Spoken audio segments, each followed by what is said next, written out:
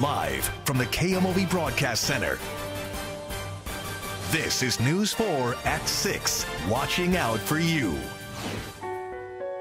You just wonder how you made it through this how you got this far. They had no idea where the shooter was.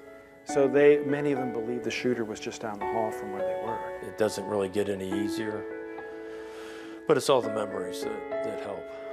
I would give my own life to have my baby back. I would, but I know that's not possible.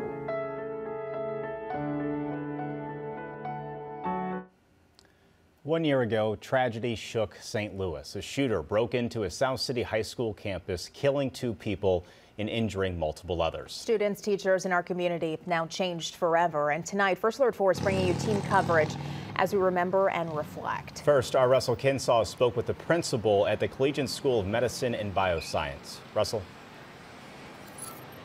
Yeah, Collegiate Principal Frederick Steele stayed with Alex Bell, the student who was wounded after she was shot. She was one of 2 victims who were shot and killed in the school shooting. The other, teacher Gene Kuska.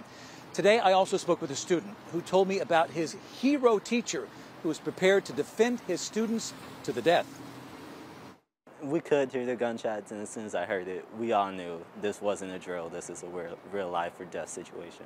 In that moment, 16-year-old Judah Williams says there was panic, and he prayed and texted his mother, Teresa Williams. My son sent a text message that said there's an active shooter in the building. Judah said his teacher immediately started going through the steps to lock down their room. And I felt safe with him in the room because I could tell if anything happened, he would be willing to put his life on the line.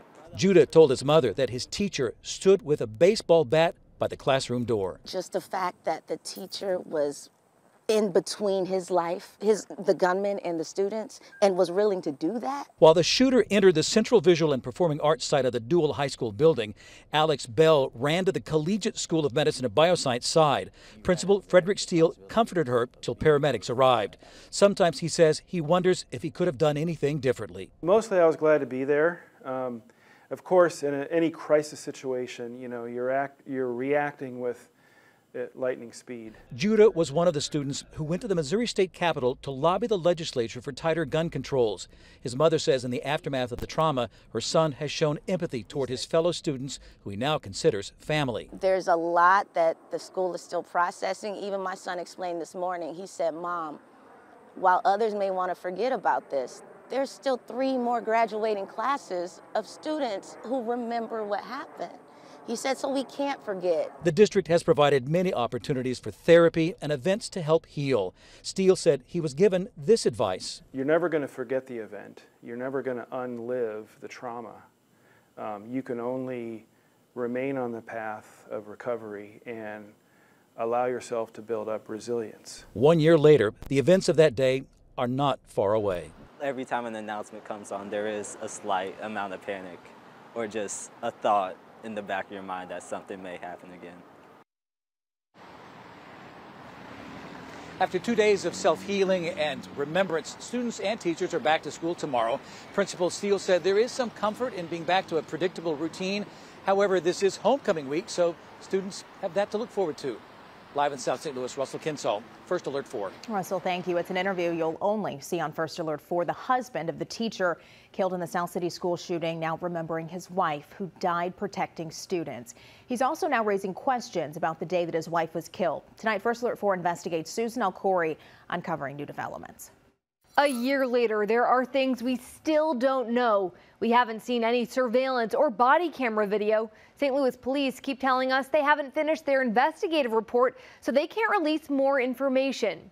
Gene Kuchka's husband tells us he's seen the surveillance video, and what he saw in the initial moments of the gunman trying to enter the school has him saying more needs to be done to keep schools safe. Active shooter at the school. When a 19-year-old shot his way into Central VPA and stood outside Gene Kuchka's classroom. Shot the lock out of the door and then came into the room. Inside, she didn't hesitate. She had a bunch of students behind her. Her husband, Steve, remembering his high school sweetheart and mother of their 5 children. Just this last weekend, my youngest daughter got married.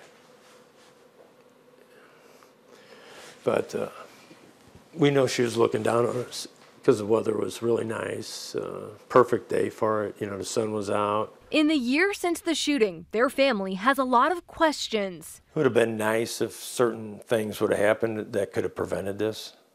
They didn't, in the schools, they did not have very many safety measures in place. Steve says he's seen surveillance video showing a school security guard was near the door the 19-year-old gunman shot his way through.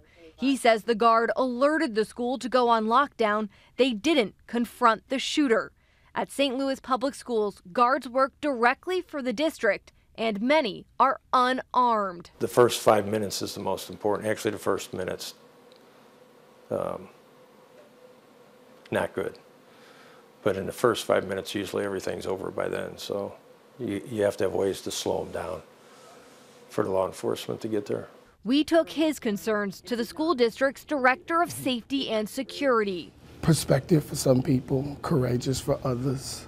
And I sympathize and I empathize with the Kushka family. But I didn't see what he saw. While he wouldn't directly confirm what happened, he did say an unarmed guard was the first to warn the school. He was at Paul Revere. He sounded the alarm. He got things moving. And he was feet from this young man. The school district says questions should go to police, but there's been little transparency in the investigation. To date, no video has been released, and police say their final report isn't finished. First Alert 4 Investigates keeps trying to get answers from St. Louis Police Chief Robert Tracy. In a year, do you think it's too long? Should we be doing it faster? Well, we'll get this out, and then anybody that's calling up, we talk to all the schools. We're transparent, but we want to make sure that investigation's done thoroughly. It's a stark contrast to other cities, Nashville, Louisville, and Allen, Texas. 3 cases of mass shootings this year where police showed quick turnarounds on transparency. In Nashville, police released video of a school shooter within a day. We know part of the story. Have you had questions about why it's taking so long?